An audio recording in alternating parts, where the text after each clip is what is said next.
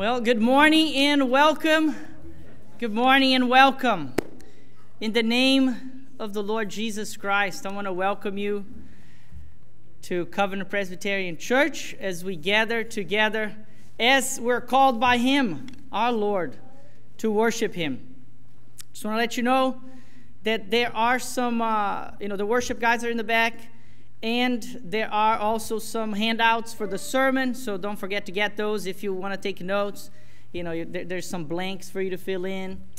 And other than that, if you're a visitor with us, well, welcome. And there are some visitor cards in the back for you to fill in. And you drop it in the offering plate when it comes to you, and that way we'll have a record of your attendance. If we want to get in contact with you, we have a means to do that. And also for prayer requests. In the back of that card, there is a space for prayer requests. If you want us to pray for you, put your prayer request in there and also drop it in the offering plate when it comes by.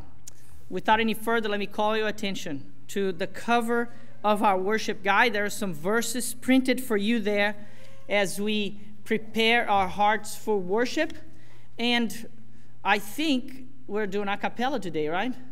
So this will be a silent preparation for worship. Just read that verse in silence, and we'll prepare to worship God.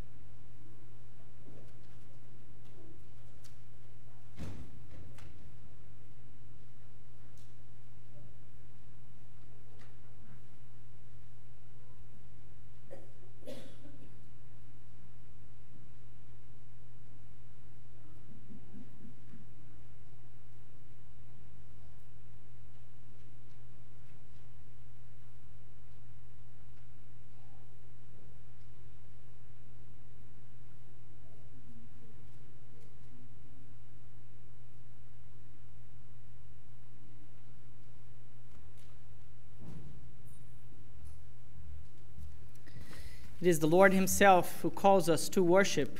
Let us then stand for the call to worship from Psalm 33. Let's read responsively. Shout for joy to the Lord, O you righteous. Praise befits the upright. Give thanks to the Lord with the lyre. Make melody to Him with a harp of 10 strings. Sing to Him a new song. Play skillfully on the strings with loud shouts. For the Lord is upright, and all His work is done in faithfulness. He loves righteousness and justice. The earth is full of the steadfast love of the Lord. By the word of the Lord the heavens were made, and by the breath of His mouth all their hosts.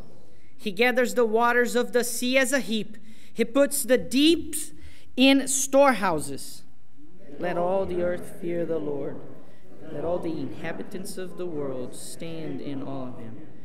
Because He spoke and it came to be. He commanded and it stood firm. Heavenly Father, we come into your presence. You've called us here. You told us to shout for joy. Lord, we don't come because of our righteousness. We come for the sake of your Son's righteousness. And for those who believe in Him, praise to you, thanksgiving in your presence, melody even in our hearts. This is what we're supposed to do. Lord, we ask you that as we engage you in worship, engage us. Let your Spirit, Lord, do a work in our midst. Let your Spirit calm us, rest us, give us peace. Bear fruit in our midst even now.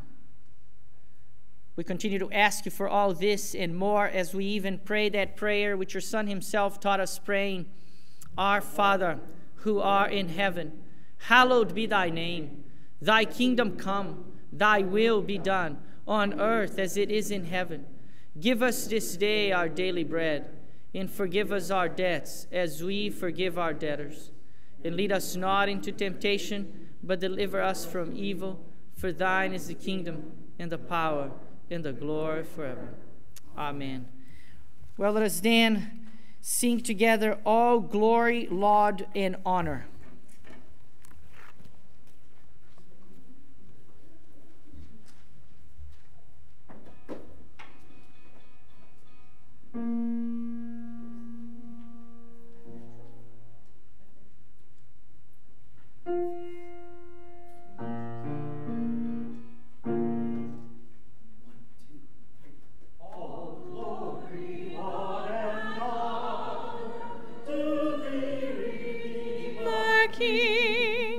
To whom the lips of children make sweet hosannas ring. Thou art the King of Israel, thou David's royal son, who in the Lord's name comest, the King and Blessed One.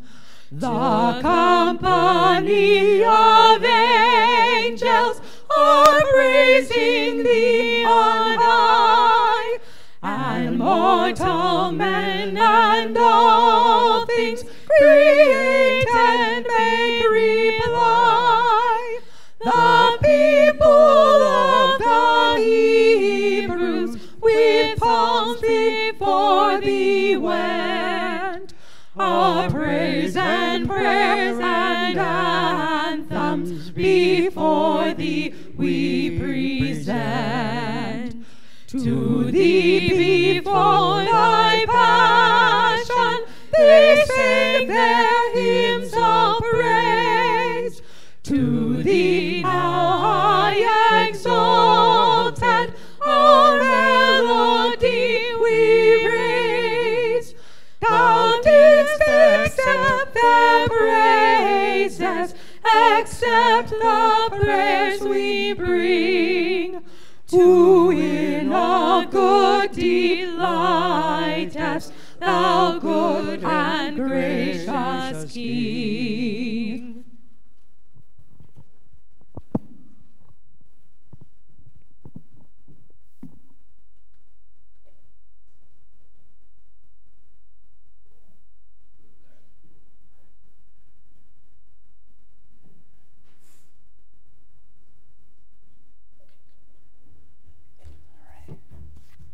Let us pray. Father God, in all our heart we sing your praises and we adore you. We give you thanks and we give you honor and glory, for you delight in your people. You lead us into righteousness. You discipline when we become proud, and you strengthen us when we are weak. Lord, we thank you for all that you've done. We thank you for being in heaven and making earth your footstool. In your name we pray. Amen.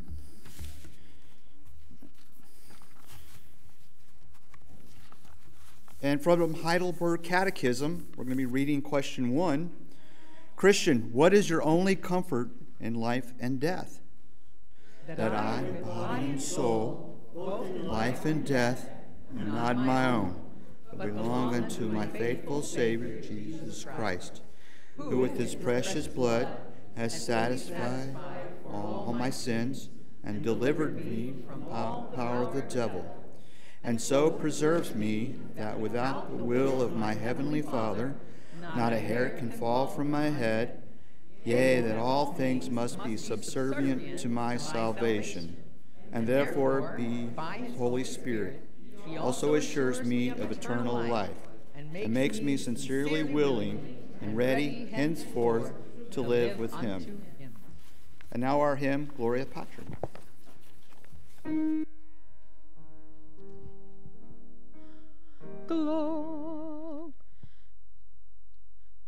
Glory be to the Father, and to the Son, and to the Holy Ghost, as it was in the beginning, is now, and ever shall be,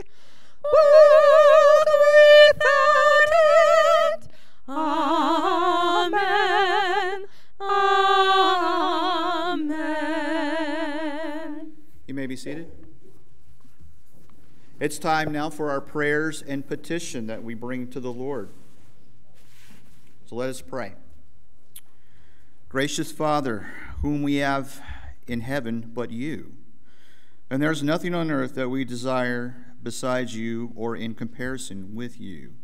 When our flesh and our heart fail, Lord, be our strength of our heart and our portion forever. We come in the name of the great high priest who has passed through the heavens, Jesus, the Son of God, who is able to sympathize with our weakness and is therefore able to save to the uttermost those who draw near to God through him. It is in his name that we present our prayers and petitions. Father, our hearts are filled with sorrow for the deadly violence perpetrated against Covenant Presbyterian Church and its school in Nashville, Tennessee. Please pour your comfort of peace among those who are grieving. Please strengthen Pastor Chad Scruggs, who is mourning for his daughter, his very daughter, Haley. And he must still lead his church and his family in the days ahead. We ask that you give him that strength. We ask that this tragedy bind us together instead of tearing us apart, and also that it gives us the opportunity to share your gospel of hope. Lord, we thank you for being with the members of our church who went yesterday to market days and invited the public to attend this service. Lord, please soften our hearts for those in our families who have not accepted Jesus as their Savior. Please bring to our church families in the neighborhood who have not heard the call of the gospel, that they may repent and receive Jesus as their Savior. Please keep blessing and growing Pastor Gama's church, The Crossing, in Edinburgh. And we thank you for all things, Lord. Amen. And now our confession of sin. Go ahead and stay seated on that, and we'll go ahead and read that together. Merciful God, you pardon all who truly repent and turn to you. We humbly ask for our sins and ask for your mercy. We have not loved you with a pure heart, nor have we loved our neighbor as ourselves. We have not done justice, loved kindness, or walked humbly with you, our God.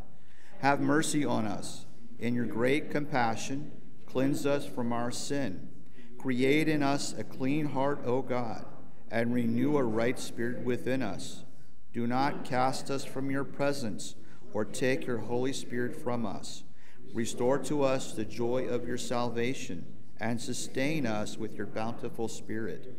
And now our silent confession, confessing our sins one by one.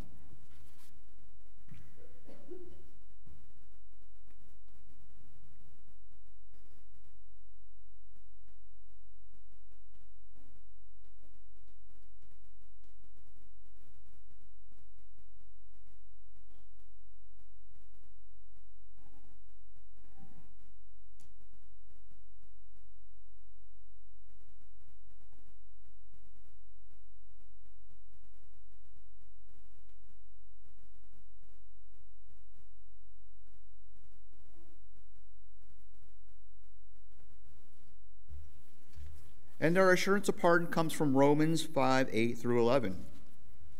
But God shows his love for us in that while we were yet sinners, Christ died for us. Since therefore we have now been justified by his blood, much more shall we be saved from him from the wrath of God. For if while we were enemies, we were reconciled to God by the death of his Son, much more now that we are reconciled, shall we be saved by his life. More than that, we also rejoice in God through our Lord Jesus Christ, through whom we have now received reconciliation. Amen. And now let's stand for our hymn of renewal. Approach, my soul, the mercy seat.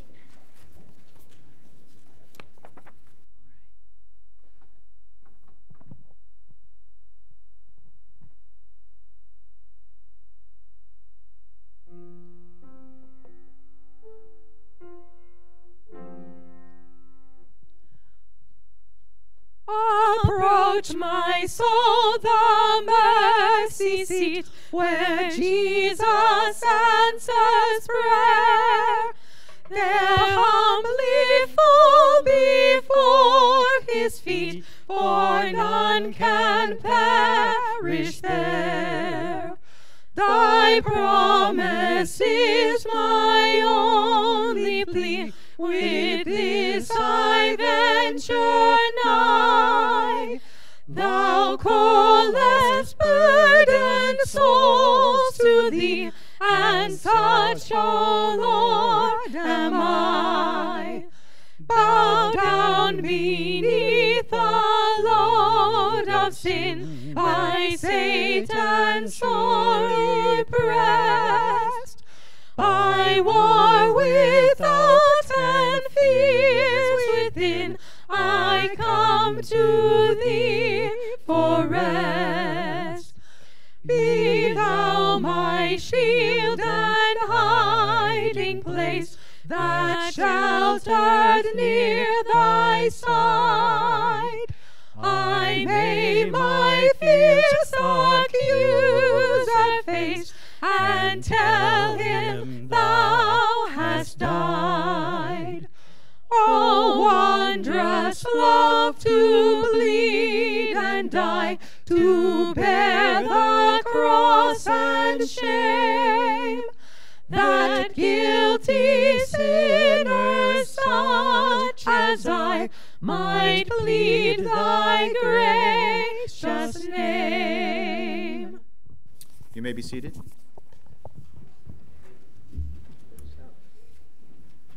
Amen. Beautiful words. If you would please open your Bible in Matthew, Gospel of Matthew, chapter 10.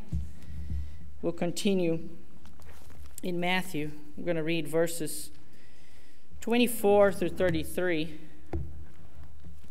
I think it says probably 26 to 33 there, but I just decided I'm going to read 24 to 33, so it's okay. Well, this chapter 10, Jesus is instructing his disciples, particularly his ordained apostles, as I've said repeatedly, about their work. That's what chapter 10 is about. And in it, he has already given them instructions for their work. He has alerted them of the dangers of their call, and then how to go about their work in wisdom, like serpents, and innocence like doves. And then on the verses that we're going to read first, 24 to 25, Jesus is going to give us the goal. What is the end game of discipleship? The goal, as we're going to read in a minute here, is to be made into the likeness of Jesus, is to be like Jesus.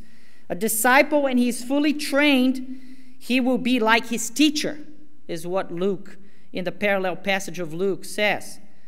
And then on verses 26 through 42, they are connected to that goal of being made in the likeness of Jesus. Because the goal of a disciple is to be like Jesus, that they will need these three exhortations or encouragements that come from verses 26 through verse 42. These exhortations, they're going to lead us, they're going to lead the disciples towards the goal of being like Jesus. And today we're going to look at the first exhortation, which is about fear. Jesus is going to begin saying, do not fear, stop fearing. But then he's going to say, fear. And then he's going to say, do not fear. So which is it, fear or not fear? And you saw the title there, right? To fear or not to fear? That is the question. And you guys see what I did there, right? With Hamlet and Shakespeare and stuff? Okay. I had to point that out, I guess. Well, let me pray for us for light, and then we're going to read God's word. Heavenly Father, we give you thanks for your word. We give you thanks that you did not stay silent. You're not a God who stayed silent. You spoke with us. You've revealed yourself to us. You did it through your word. We ask now that in the name of Christ, your Spirit may give us light that we may understand these things. It is in the name of Jesus we pray. Amen.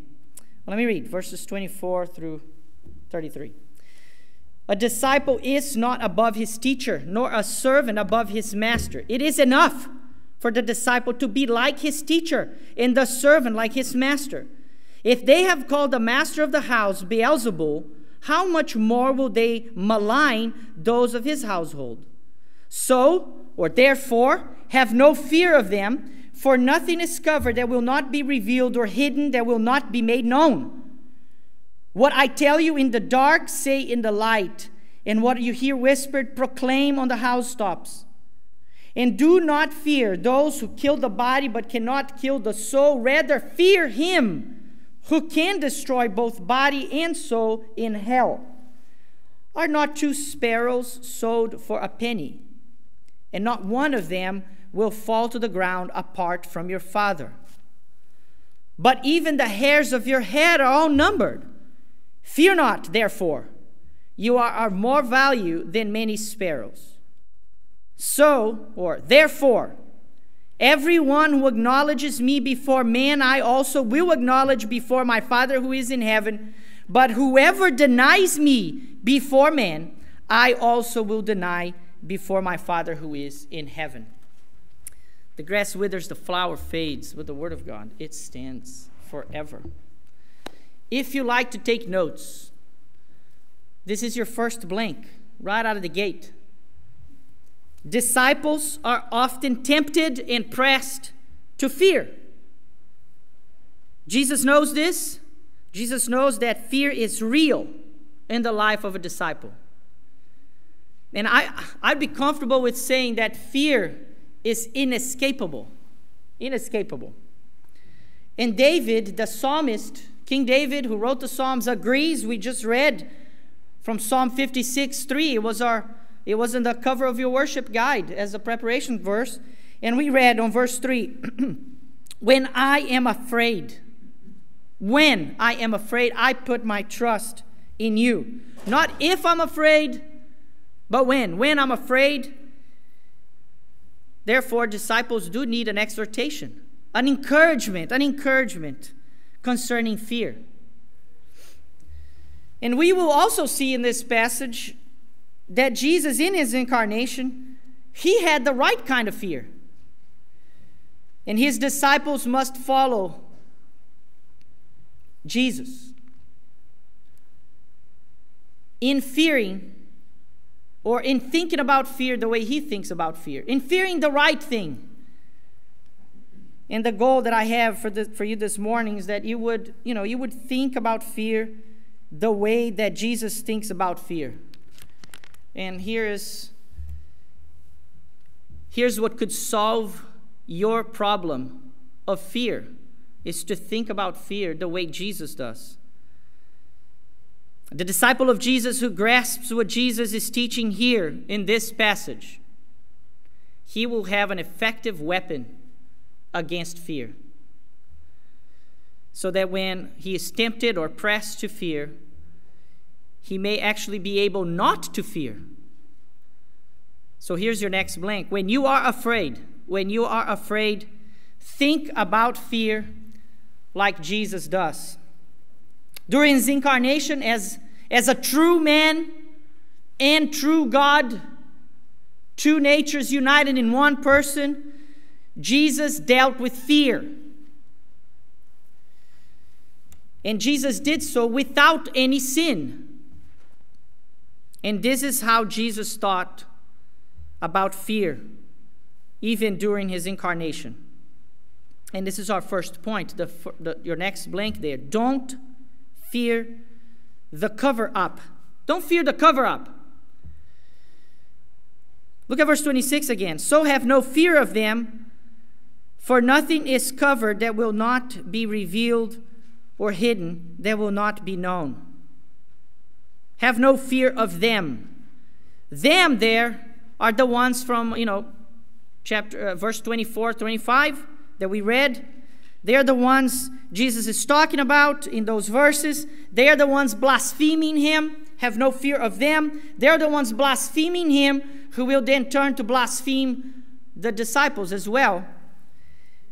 Jesus was not afraid of those who would spread all kinds of lies about him. He did not fear that.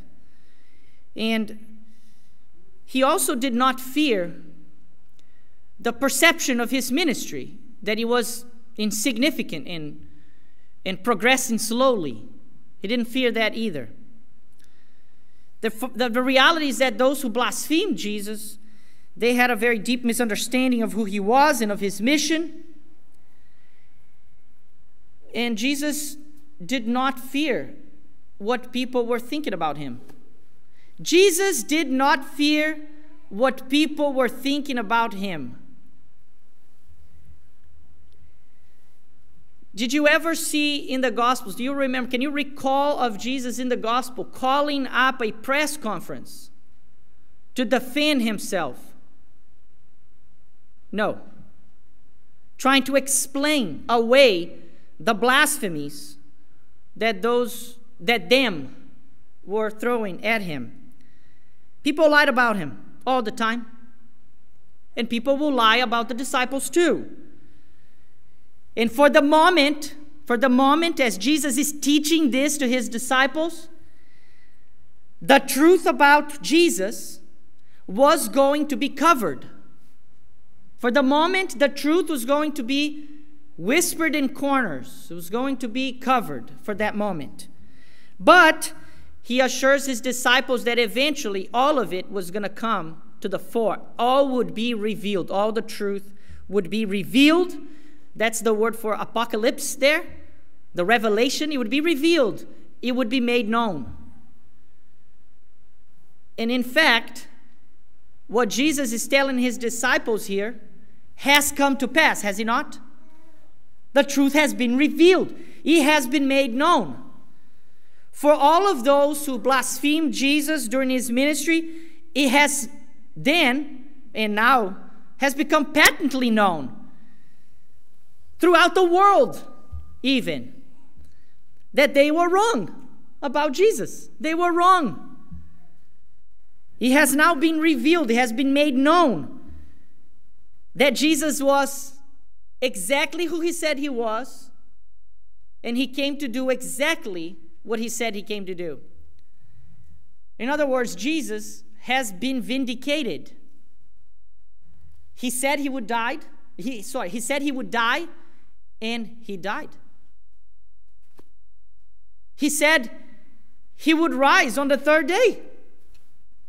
He rose on the third day. He said he would build his church. He's building his church. He has ascended to heaven, and we have now enjoyed more or less than 2,000 years of the reign of Christ. All that he's been vindicated. And his kingdom continues to advance. And I use this expression, cover up. Cover up.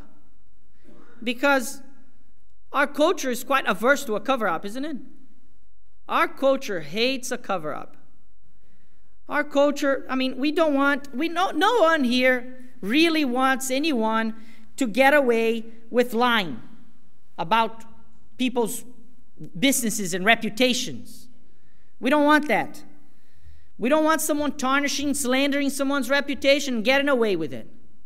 We don't like a cover-up. We don't want people to do that to us. We don't like when the truth is covered up.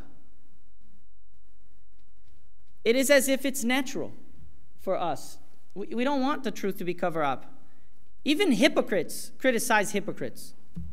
Hypocrites don't like hypocrisy. We don't want things to be covered up. And this is a huge encouragement, isn't it, for us, the disciples? Because we fear what people cover up. We fear when people get away with stuff. We fear when they say things about us and they get away with it. And Jesus is saying, don't fear that. It will all be revealed. It will all be made known. It is going to come to the light. Jesus is saying to his disciples, all truth will be made manifest. Now, if you do have something to hide, this is really not helping you with your fears. This is terrifying. that all truth will be manifest. But let's confess. Let's confess that when we find ourselves in the situation that the disciples find themselves here in this passage, what we really worry about is what people will think about us. We want to control what they think about us. We are uncomfortable if they think about us, if they blaspheme us, if the public opinion does not reflect reality. That's what really bothers us. And we fear that. We want to control the narrative about ourselves. That's what the disciples are concerned about many times. You will see that through the Gospels. What are they going to think about us? What are they going to think? What will people think about me? That's a very powerful fear. A very powerful fear. And Jesus is speaking to that. What will people think about me?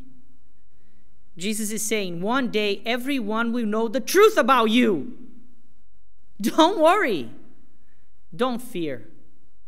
Don't fear what people will think about you. One day all truth about you will be revealed. It should be interesting to you that even as I speak here, that's what's happening. We're once again vindicating Jesus and even his disciples. Of course, specifically in this passage, you can see this, right? There's a specific thing Jesus is referring to in this passage that will be revealed. He is talking about the disclosure of the plans, the plots, the conspiracies of those who hate him and those who follow him. And then you have the Pharisees and the Sadducees and the authorities and their secret plans. Jesus is saying all of that is going to be exposed. All of the false accusations laid against Jesus are going to be vindicated. That's what he's talking about. And that just encourages us, because it does gives us what we need to, against that fear that we have, that we will be accused of things and not vindicated of falsehood. There's no falsehood, there's no conspiracy, no plan, there's no secret plot that is not going to be revealed and made known. There's no sin that is not going to be made known. And that disclosure will bring about justice. So those who follow Jesus, we don't have to fear that. We can just go about following him and living our lives. One of the ways that reveals things is history, right? History has revealed. History has come to pass, has revealed that Jesus is who he said he was. He's rose from that. History has come to pass. Jesus said Jerusalem would be destroyed. What happened in history? Jerusalem was destroyed. That's one way God uses to reveal things, history. But in this passage, we have another type of disclosure, another type, something else, another instrument of being made known. Look at verse 27.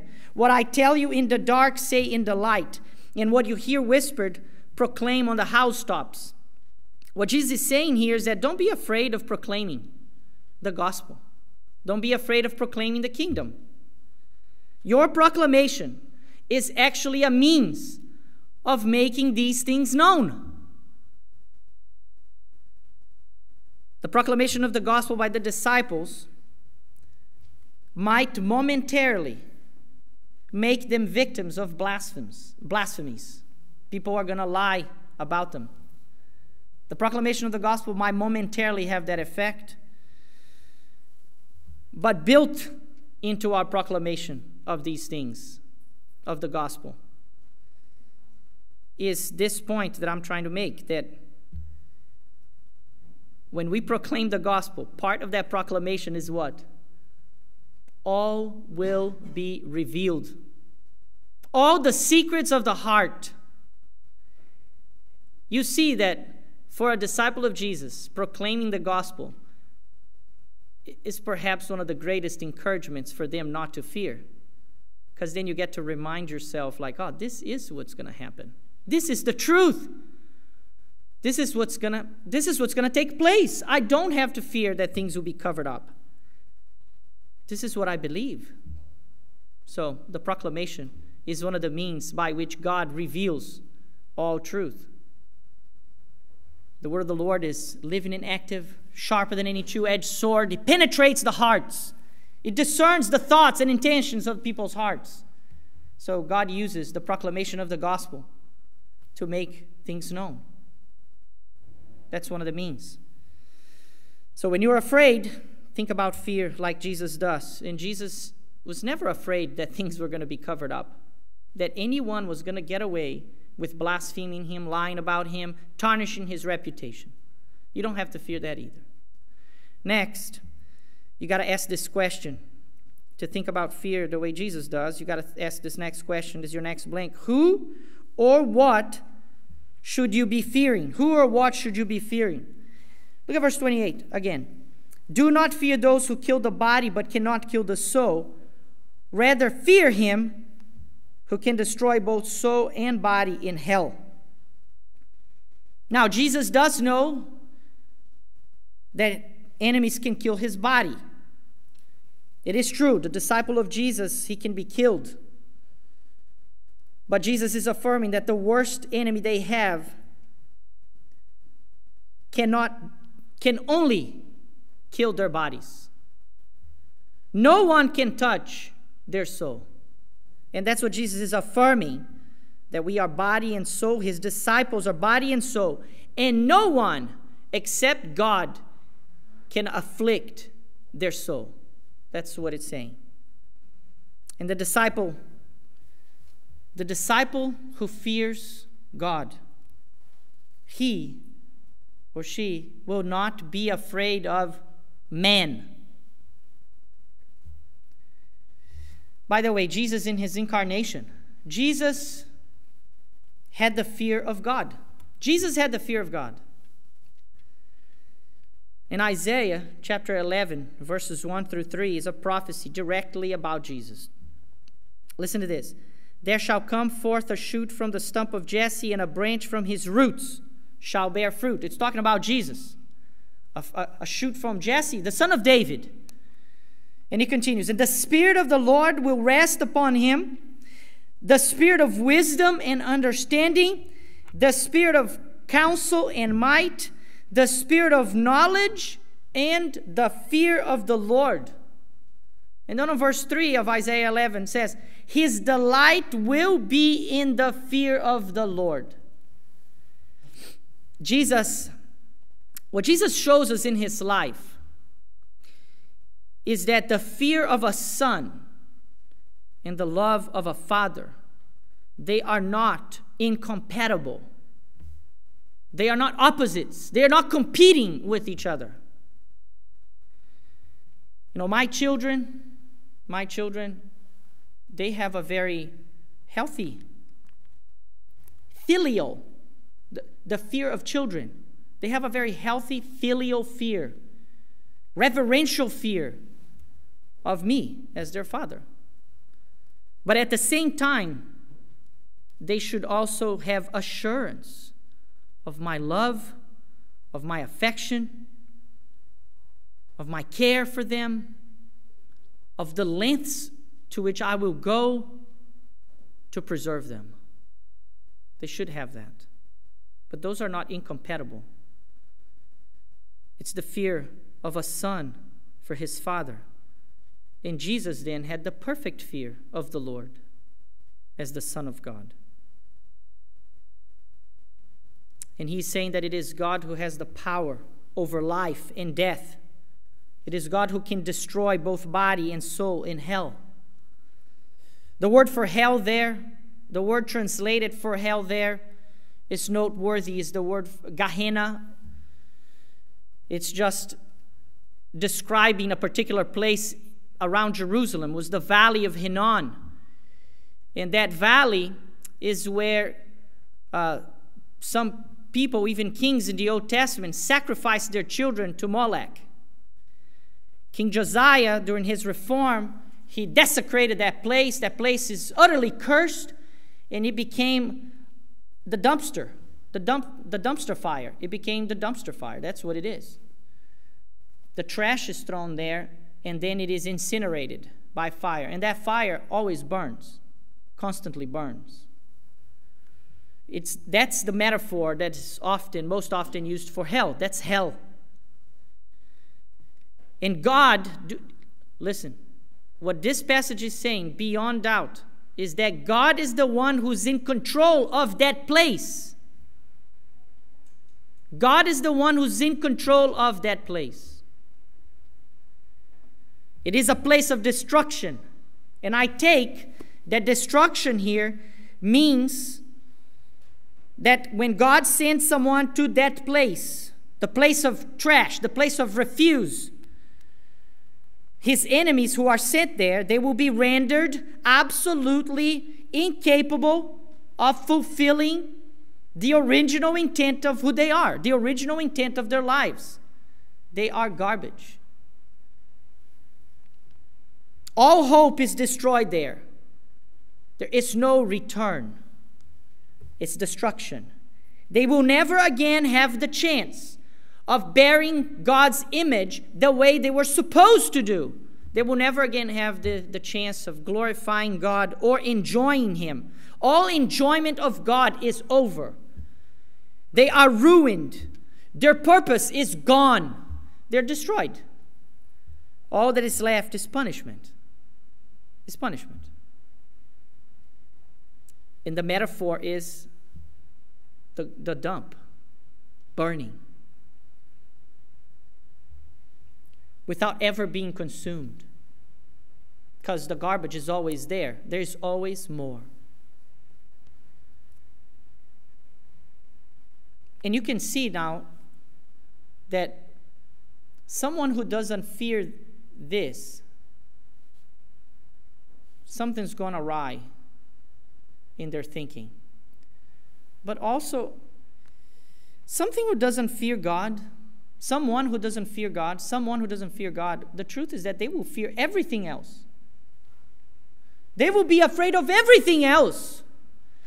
They'll be afraid of people. They'll be afraid of danger. They'll be afraid of death. They'll be afraid of anything, of their shadow. They will be paranoid. They will flee while no one pursues. They'll be afraid of their own emotions. Someone who doesn't fear God is afraid of spirits, is afraid of Satan, demons, ghosts, aliens, you name it. They're afraid of it. And Jesus is also saying that. And what he is calling his disciples to do is like, look, this is who or what you should fear. I want you to trade all your fears. Get all your fears and trade them in to this one reasonable and rational fear of God. And that's all you will fear. That's it. And when you do that, what are you going to find? You're going to find Christ.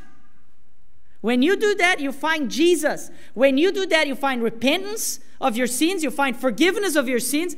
When you fear God, the very next scene, listen, this is in Scripture constantly. When you fear God, the very next scene in the chapter of your life is Jesus touching you in your shoulder and saying, do not be afraid. Because the fear of God and the love of God are compatible. Always and forever. That's all you need to fear. I think it's worth pointing in the context here that the worst your enemies can do with you if you follow Jesus is to kill you. That's the worst they can do. How does Jesus think about fear then? When they did to Jesus the worst they could do, what happened? He was immediately with the Father. He was in paradise. He told the thief on the cross, today you will be with me in paradise. He was immediately with the Father. Immediately.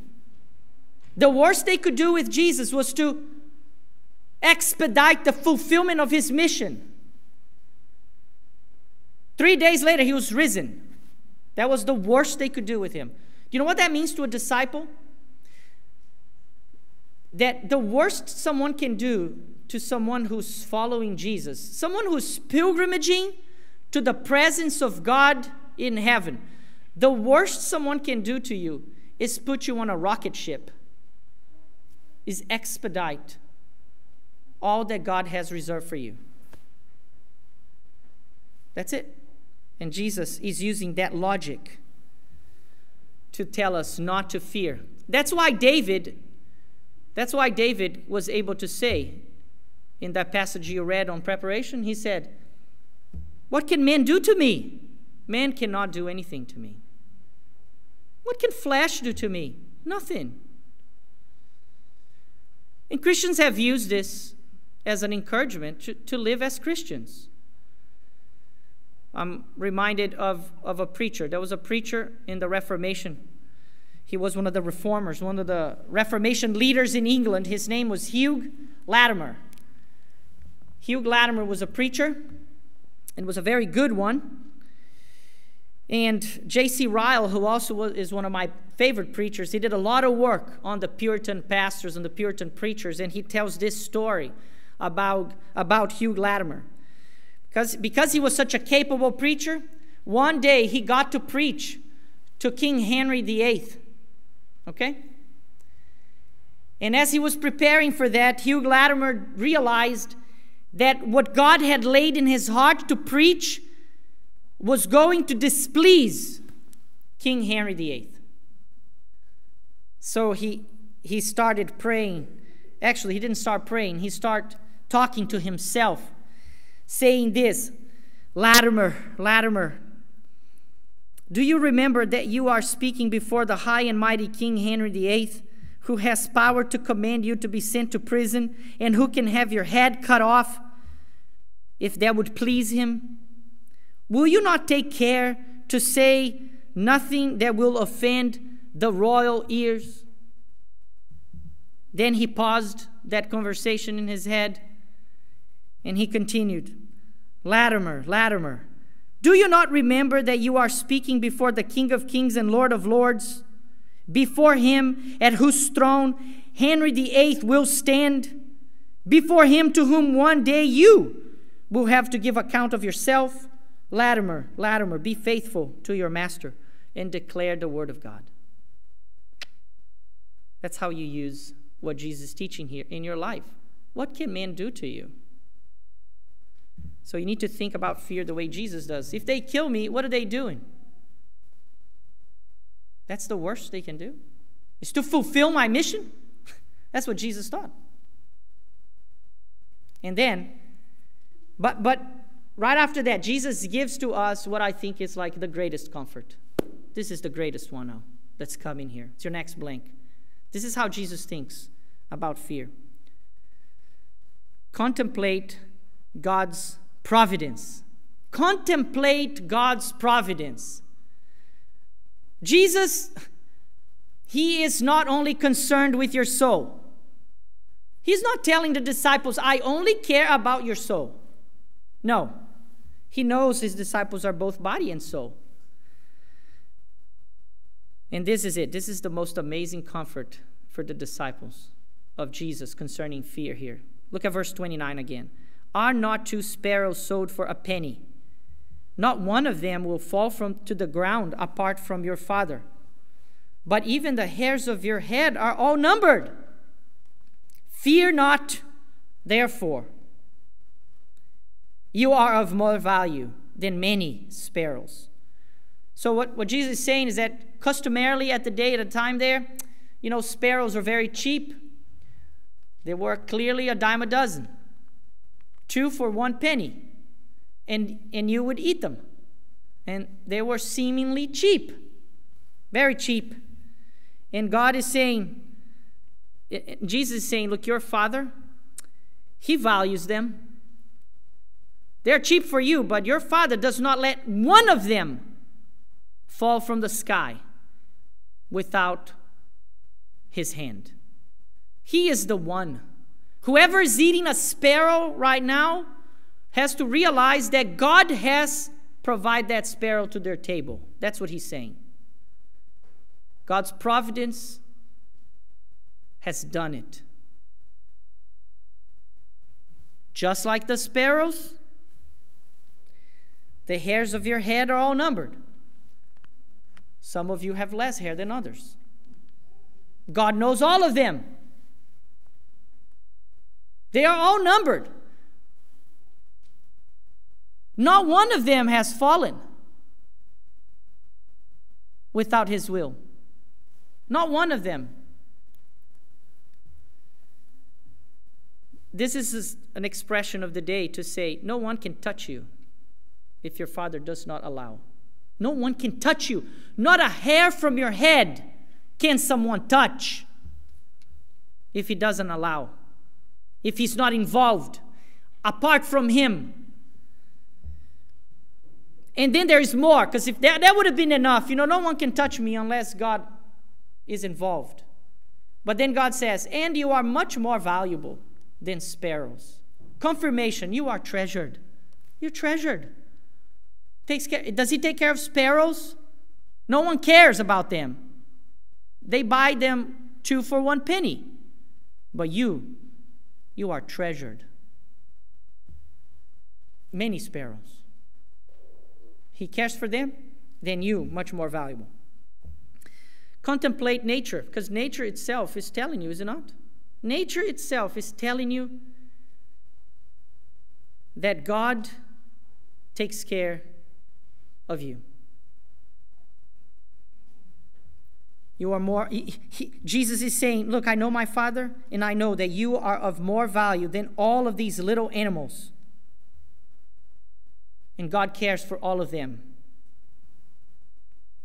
And of course, we know that disciples are more valuable than the animals because Jesus died for the disciples. They're worth infinitely more. He died for them. Is God not going to provide for them? So let's talk about that word providence. What is this anyways? What is this word providence? What is this word? Well, it's related to the word provide. And when we apply it to God, what we mean by that is that God cares constantly for the provision of all his creatures, all of them, all of his creatures. And the words of the Westminster Confession are printed for you there on your handout because they're so good. I wanted to give them to you even with a blank. So there's a blank there for you as well. Look what we believe. This is the summary of what the Bible teaches concerning providence. God, the great creator of all things, does uphold, direct, dispose, and govern all creatures, actions, and things, from the greatest even to the least, by his most wise and holy providence, according to his infallible foreknowledge and the free and immutable counsel of his own will, to the praise of the glory of his wisdom, power, justice, goodness, and mercy. But it gets even better. As the providence of God does, in general, reach to all creatures. Do you see what it's saying there? Not a hair, not a sparrow can fall from the sky without God's will. His providence is for all creatures. That is true. So, after a most special manner, in a most special way, it takes care of his church. That's your blank. Of his church. And disposes all things to the good thereof. This is what we confess. This is very clear in Scripture. This is the testimony of Scripture that, yes, God disposes all things, especially for the good of his disciples, of the disciples of Jesus, of the church. That's very encouraging. This is how Jesus thinks about fear, is it not? Do you know why Jesus walked about so freely, so confidently in his ministry, even as many pursued him to kill him even? Because he knew, no one can touch me. If anything happens, it's for my good. God's providence is for me. The Father's providence is for me, especially for me. Anything that happens to me, just as we confessed a minute ago, is subservient to my salvation. It serves my salvation. Jesus knew that. In providence, then, what does providence do for you? When you contemplate God's providence, when you look at your life and you see like, wow, when I look at my life, I can see things that took place, that God has done it. How else could I explain it? And they fill me with hope. Disciples of Jesus, they can always do that. Things like the story of this woman that I'm about to tell you. There's many of these, by the way, okay? I could tell you a myriad of stories like this in the lives of disciples, of God's providence, taking care of them as they follow Jesus. Encourage them like, do not fear. Things like this will happen to you because I'm taking care of you by my hand. Though it be an invisible hand, it's right there. The story of one of Mrs. Honeywood. No one you know, because she lived like in the 17th century, But she was a parishioner of a pastor in the 17th century. And John Flavel, another pastor, tell the story in a book that he wrote about providence, about God's providence. And the story is Mrs. Honeywood was in the pits of depression. She was in the darkest hour of her soul, Mrs. Honeywood. She had put aside all comfort. She was hopeless and in despair. And then her pastor came to see her and is starting to try and encourage her. But Mrs. Honeywood is not having any of it. And then she says this. This is what she does. She says, "Sir, I am sure to be damned as this glass is to be broken." And what she was holding in her hand was one of her Venice glasses, which, if you don't know what that is like a crystal, very fragile, that if you drop on the ground, it will break. And she said, as sure as this glass will break, very expensive, and she was ready to break it, I'm sure to be damned. There's no hope for me. And she does this. Throws it on the ground. And then both of them were in awe because that glass did not break. To what her pastor looked at her and said, "What do you think that means? What is this? This is God's providence. Encouraging this woman. Because the goal for her life is that she should not be afraid. She is treasured. And nothing can separate her from the love of Christ. That's providence. By the way, there's so many stories like this. This just happens to be one of my favorites. That's why I'm telling it to you. I hope it's of encouraging to you as it is to me. That God has all the hairs of my head counted. That His providence would do something stupid like this. Isn't it? It's so silly. He preserved that glass. And that woman, what do you think happened to her? Her mind changed. She's like, yeah. How can I deny this? Because the pastor said, what do you think this means? You know what this means. Miss Honeywood, you know what this means. You can come out of this. Don't fear this. Come out of this. And then, finally, there's the inference. If this all is true, then this is the next thing. This is how Jesus thinks about fear.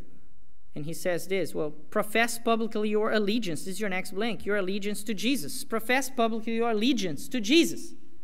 That's verse 32 and 33. So there is therefore. Therefore, all this is true, right? Don't fear. Fear God. Don't fear, because all the hair, God's providence. Contemplate God's providence. All the hairs of your head are counted. Don't fear. Therefore, profess publicly your allegiance to Jesus. And that's verse 32. Therefore, everyone who acknowledges me before men, I also will acknowledge before my Father who is in heaven. But whoever denies me before men, I also will deny before my Father who is in heaven. The word for acknowledge there is the word for profess. Confess or profess. And it always means publicly. Like, acknowledge publicly that this is the case. Acknowledge Jesus. And likewise, whoever denies, whoever publicly says, I do not know him, I don't have anything to do, I have no relationship to him, then Jesus will say, well, I don't know you either. I don't know you. That's what Jesus is saying. And as we continue through Matthew, and if you know Jesus' story, we're going to get there, you will see that Jesus was particularly dreadful of one thing, of a break of fellowship with his Father. Particularly dreadful of that. My God, why have you forsaken me? And this, then, should be the most dreadful thought for a disciple. Can a disciple fear anything more than this scene? Is it possible for a disciple to fear anything more than this? Can someone who has experienced communion with God, Father, Son, and Holy Spirit, fear anything more than what Jesus is describing here as a scene in their lives? I don't think that's possible. This is it. This is what you should be most fearful of. Obviously not of simply telling people that you believe Jesus. That shouldn't be what you fear most. But let me give you some encouragement. One of my favorite commentators, I think he wrote this, of course he wrote this to you. He's from the 16th century. He says this: a more public confession of faith, without a doubt, is demanded from teachers than from others in the church. That's what he says. Pastors, elders, teachers, a more public profession of faith is demanded from them. Besides, not everyone is endued with an equal measure of faith in the same proportion, nor with the same gifts of the Holy Spirit. However, there is no believer whom the Son of God does not require to be his witness. There is no such believer. In what place, at what time, with what degree of frequency, in what manner, and to what extent we ought to profess our faith cannot be easily determined. But that it is your duty, it will be shown in time. In other words, if you haven't been fearful, because that's the word, fearful, of publicly professing your faith in Christ, well, you're in good company, because as we're going to continue through Matthew, we're going to find Peter. That's what Peter did. Peter denied Jesus publicly.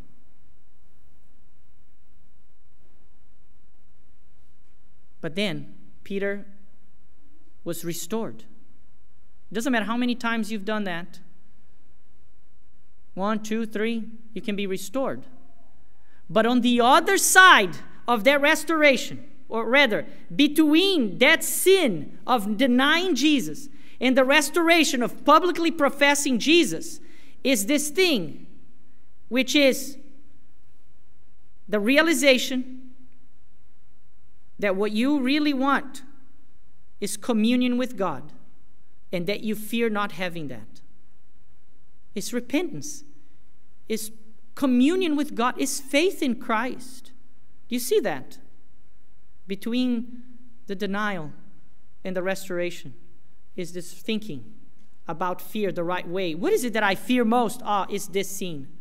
I don't want Jesus to say, I never knew you, to my Father in heaven. This is a dreadful thought. It's a dreadful scene. So, publicly profess your allegiance to Jesus. Publicly profess your allegiance to Jesus.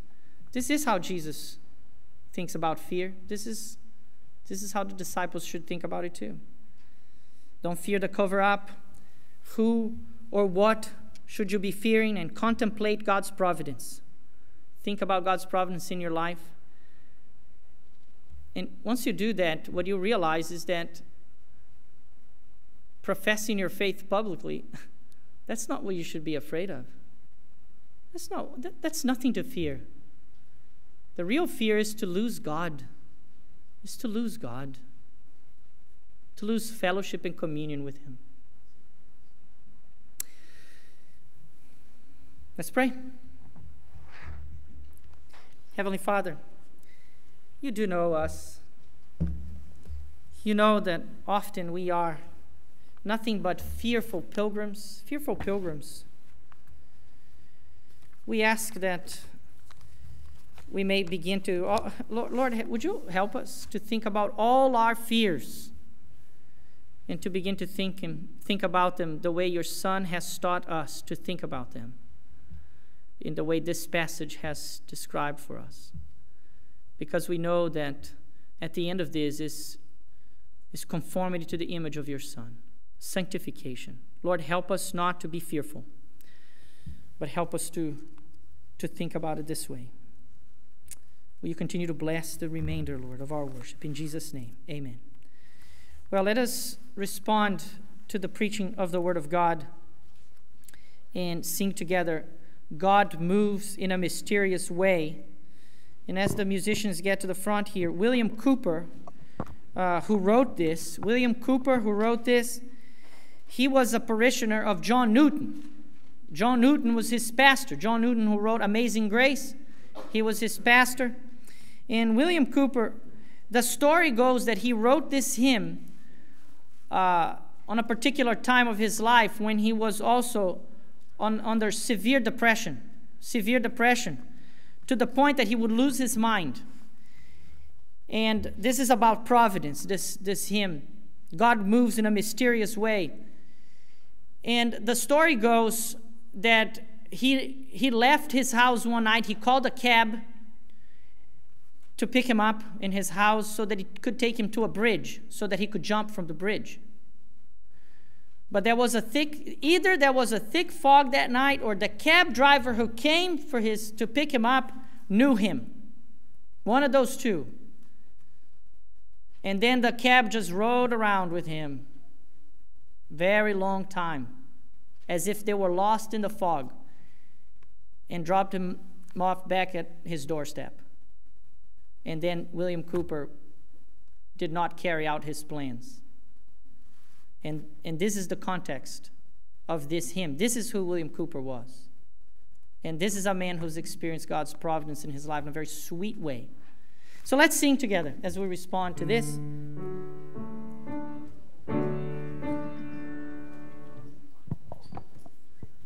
God moves in a mysterious way, His wonders to perform.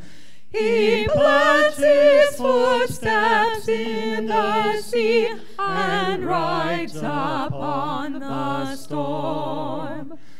Deep in unfathomable minds of never-failing skill, He treasures up His bright designs and works His sovereign will.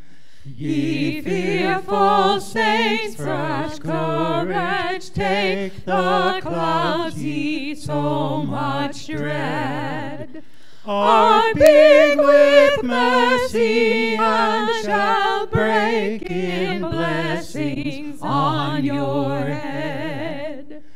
Judge not the Lord by feeble sense, but trust Him for His grace. Behind a frowning providence, He hides a smiling face. His purposes will ripen fast, unfolding every hour. The bud may have a bitter taste, but sweet will be the flower. Blind unbelief is sure to err and scan his work in vain. God is his own interpreter, and he will make it plain. You may be seated. There is, in fact, no better illustration of God's providence for the church than what's right in front of you on this table. There is no better illustration of God's providence to the church than this meal. Because think about all the things that God has orchestrated in nature to give you this meal. The kings of the earth, the leaders, the judges, they all got together to kill Jesus, to destroy Jesus. Satan wanted to stop him. All things were conspiring against this. And yet, here it is. For you. For you. The meal that casts away all fear. Like I said earlier in the sermon, when you come to the Father, when you come to God in fear, what you find is Jesus. What you find is Christ. What you find is this invitation to the table, to the household, so that you may come and eat. And who is then invited to this meal? This meal is for the disciples of Jesus. This meal is on the table of the Lord Jesus Christ. This is his table. This is his household. He is the one who decides who's welcomed to this table. Who is this table for? Well, this table is for those who are in his family. They have received the sign of the covenant.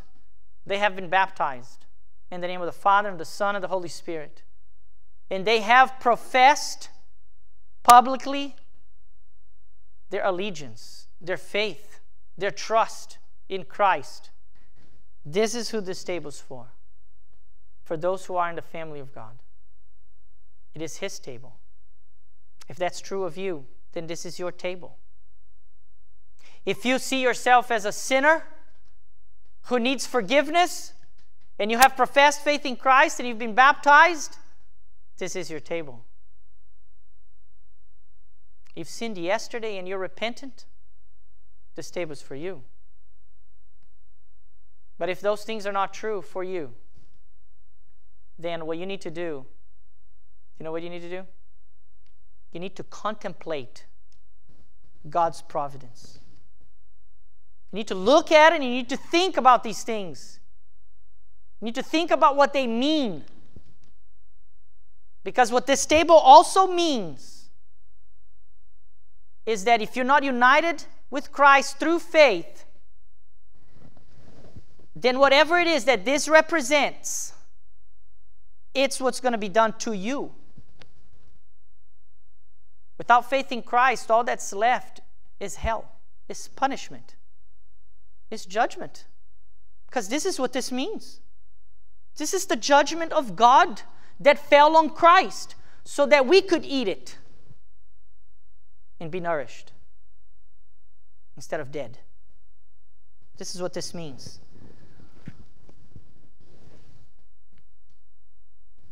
So, let me pray, set these apart, and we'll go on to the words of Scripture. We'll move on to this meal.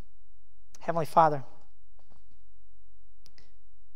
It's with thanksgiving in our hearts that we bow before you and pray that you would set apart these common elements, bread and wine,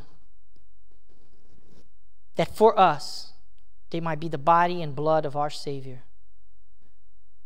Not in any superstitious or carnal way, not in some empty nonsense, but rather by faith in the reality of the Spirit of Christ and your word working together, that when we eat, Lord, we may know that we are feeding upon Christ and upon all of the benefits of the covenant of this blood.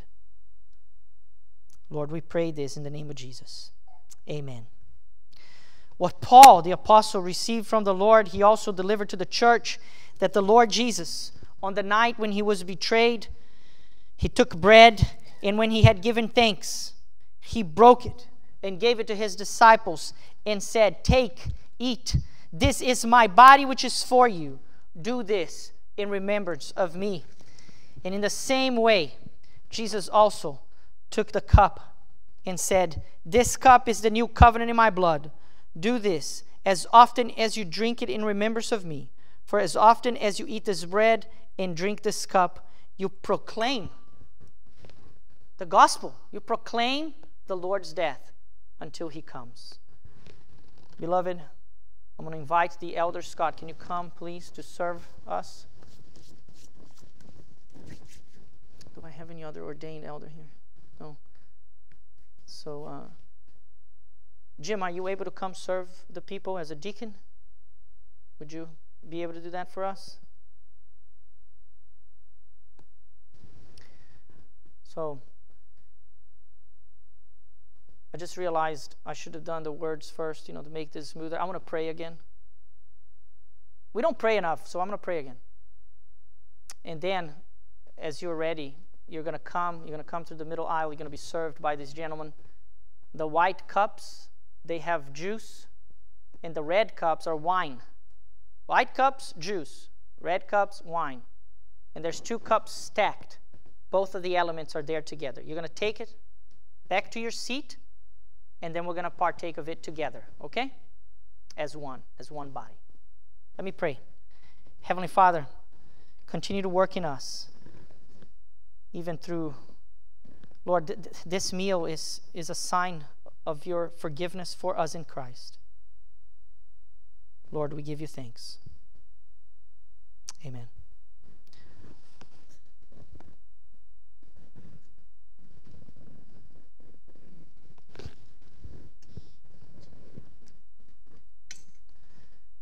As you're ready, please come.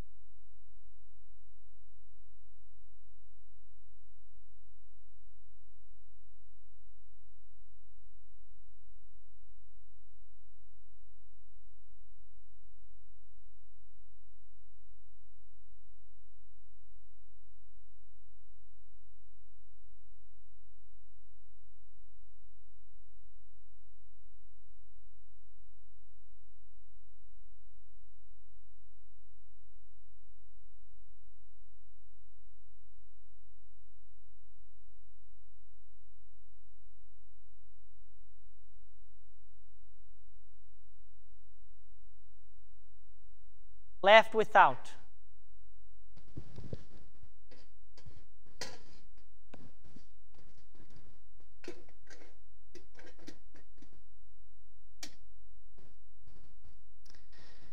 Jesus said, "This is my body. Let's take and eat."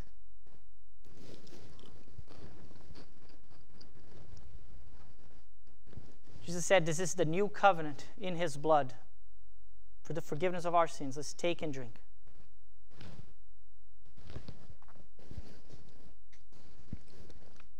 Let's pray. Heavenly Father,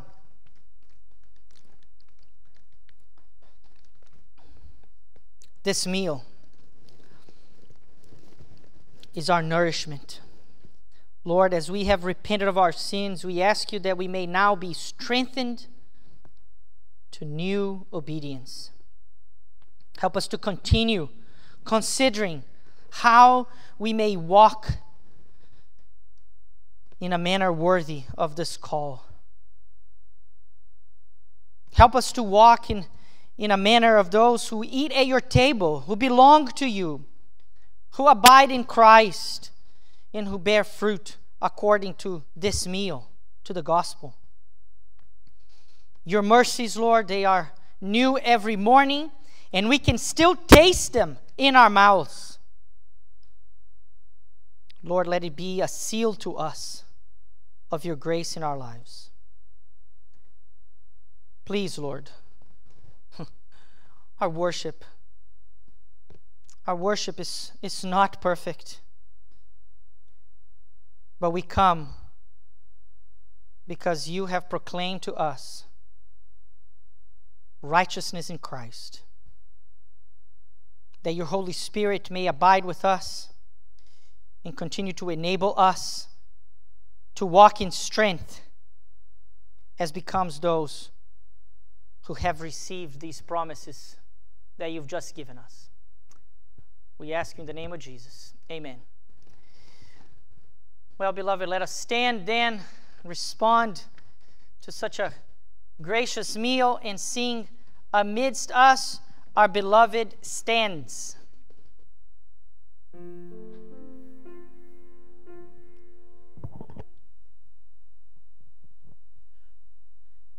Amidst us our beloved stands, and bid us you its pierced hands. Point to the wounded feet and side, blessed emblems of the crucified. What food luxurious floats aboard, when at his table sits the Lord. The wine how rich, the bread how sweet, when Jesus stays the guest to meet. If now with eyes defiled and dim we see the signs but see not him, oh, may his love the scales displace, and bid us see him face to face. O glorious bridegroom of our hearts, your presence smile a heaven imparts. Oh, lift the veil, if veil there be, let every saint your glory see. You may be seated, and as we continue in worship, obedience, and thanksgiving to God with the giving of tithes and offerings, here is the work that we partner in. Right after lunch here, right after this service, we're going to set the tables out and we're going to eat together. So we have lunch here today following the service. By the way, part of that meal is provided by tithes and offerings. So that's how that money is spent on. It's our fellowship together around a table, and I hope it is a joyful one. So if you don't have lunch plans, stay with us, linger here. We're going to eat right following the worship service. Wednesday nights continue here at 6:30 p.m. If you're thinking like, oh, I'd like to know more of these people at Covenant Presbyterian Church, well, a great way to do that is to be here on Wednesday nights. We sing some hymns together. We do a short, sweet Bible study, and then we pray for one another afterwards. That's what happens here on Wednesday nights. We have some coffee. We have tea. Some people bring some pastries and sweet things. So it's a great time on Wednesday nights. And the women's Bible study, if you're interested in that, it continues to study 1 Corinthians. They meet in a home, and the details can be gotten from Lisa Gutierrez, her telephone number. You can text her or email as it is there. Well, let us then pray in thanksgiving to God, and then we'll sing the doxology. Heavenly Father, you provide for us. It is by your invisible hand of providence that all things come to pass. It is by your hand that, Lord, we have sustenance, that we receive paychecks. Lord, first, fill us with thanksgiving. Fill us with thanksgiving. Lord, also fill us with generosity, that we might participate in the work of your kingdom financially. Heavenly Father, cast away every fear that we have from not having enough, but let us bring all our anxieties to you, that you would care for us, because thus far you have. In the name of your Son, Jesus, we pray. Amen. Let us sing the doxology. Please stand. Praise God from whom all blessings flow. Praise him, all creatures here below. Praise him above the heavenly host. Praise Father, Son, and Holy Ghost.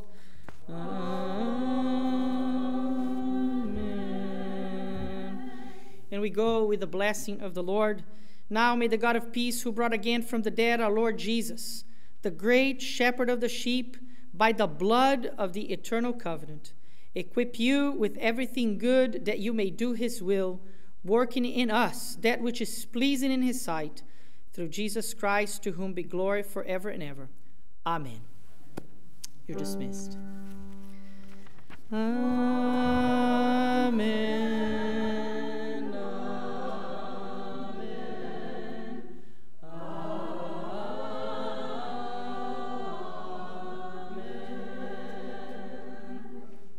All right, let's eat.